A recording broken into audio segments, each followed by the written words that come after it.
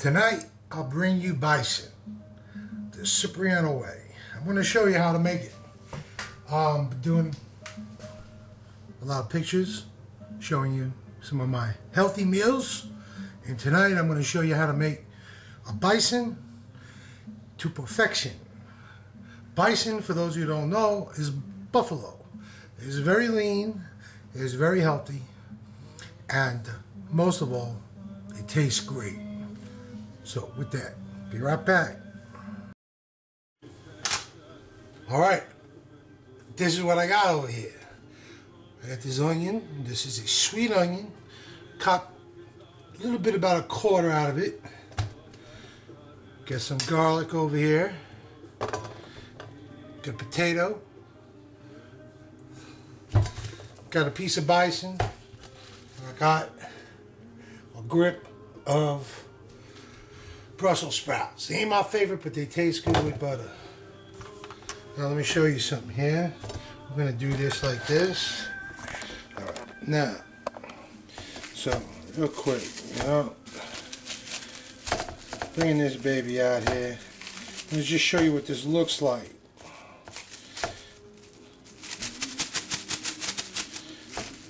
I ain't Emerald, so don't give me no jive. There we go. There it is.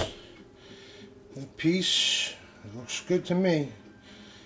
And I'm going to season this up with a little bit of this, a little bit of this, and it's going to be great. And I'm going to show you how I do it in a minute.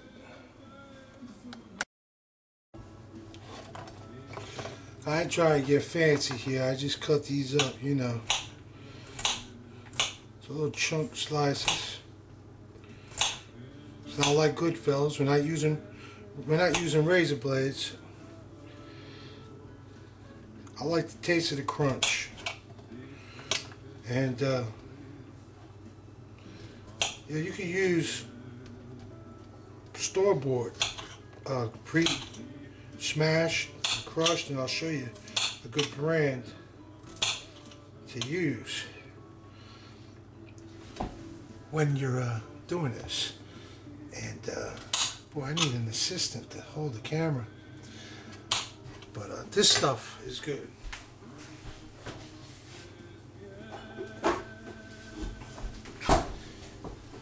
This stuff right here, you squeeze it, it comes out like a paste, and like little round little chops. It's pretty good. I mixed this with hummus too. To add a little flavor to the hummus. Hummus is good too. I like that. You saw a couple of pictures when I used hummus with the crackers, the toasties. I don't try to eat not crackers, but the toast, garlic toast, and they come in a box. Do I have that around here? No. Last night I got the munchies and I ate them with the hummus. It was a pretty good snack with raisins. Alright, so I'm chopping these up, alright?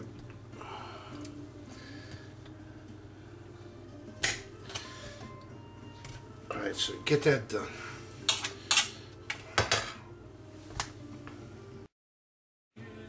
Now the onion. Yeah, like I say, I don't get fancy. I'm not Emerald. I just go down there and cut these bad boys up. It'd be something if I cut my finger on here. Oop, almost. I want to cut this one more time. Alright. And then, those are good, they break up here.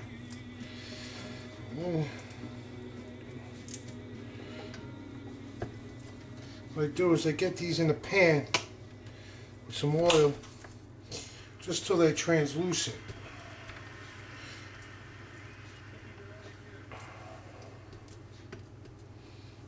And I pull them out. And I put it, well, I like the smell of these. I pull them out and put them on the side until the steak is done. But I do season the steak, but I don't want to get them too, cooked, because then they taste like crap.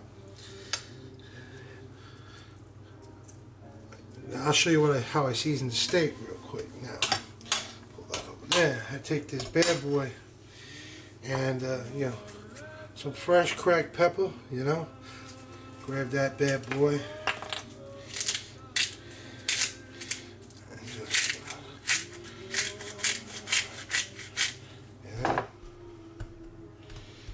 cook that bad boy with that.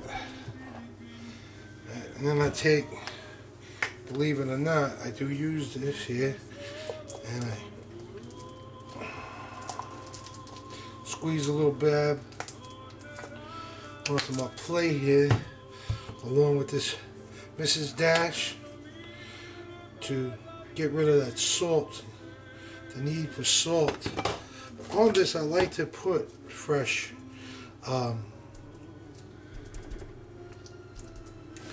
sea salt, because sea salt is a little bit healthier for you.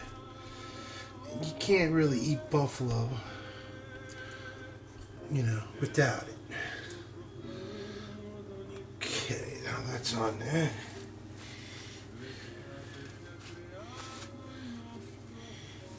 Right. Okay. Now I got that. I'm gonna get a little bit of this salt I got down here. Tiny bit. You don't need much.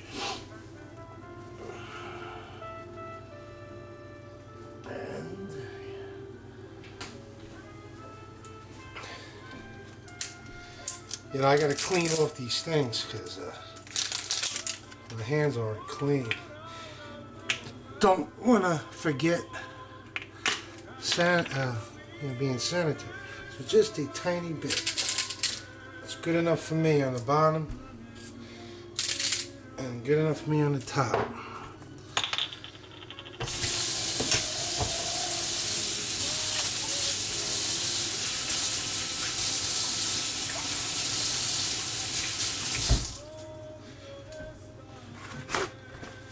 Now, a little trick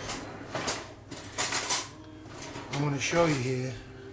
You just take your fork and poke holes in this bad boy. Kind of, let me show you something here. And poke the holes in there to get those pieces of garlic in there. See how they're disappearing?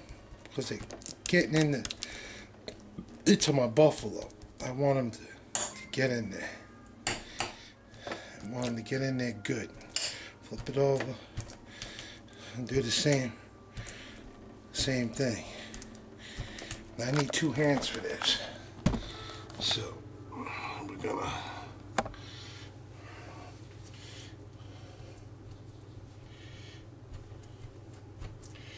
get them in them holes.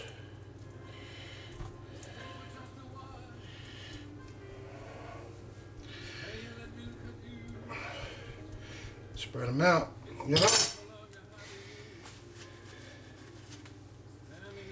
And then I'm going to turn your attention to my frying pan over here.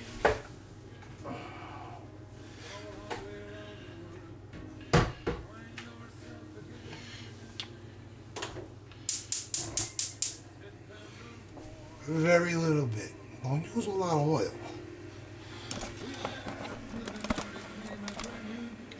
Throw it in there. That's enough. What I do is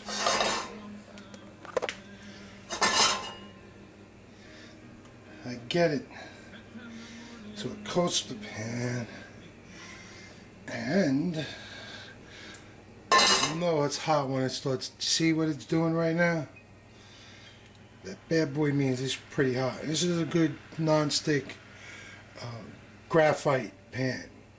These are the new things that are out now. Doesn't have all that poison in it. Okay? Then let they get really hot. Throw on your blower. And I use the olive oil just for taste.